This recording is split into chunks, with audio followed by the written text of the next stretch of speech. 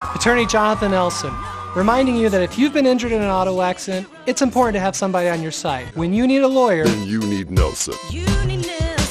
On December 6, Nye County Sheriff's Office deputies conducted a traffic stop on a vehicle that was allegedly driving 5 miles per hour, failed to signal, and aggressively was accelerating and swerving. Officers identified the driver as Armin Sarkeesian, and according to the declaration of arrest, officers immediately smelled a strong odor of alcohol emanating from the vehicle. When asked to turn off the vehicle, Armin allegedly pushed the volume button on his radio instead and displayed slurred speech and an unsteady gait. He allegedly admitted to drinking as well. Armin then allegedly failed the sobriety tests, and when attempting to do the one-leg stand test, he allegedly declined to continue. Officers then placed Armin into custody when he allegedly stated to officers that he wanted to work something out and attempted to bribe the officers with $1,000. Armin Sarkeesian was arrested and charged with DUI and bribery of a public officer.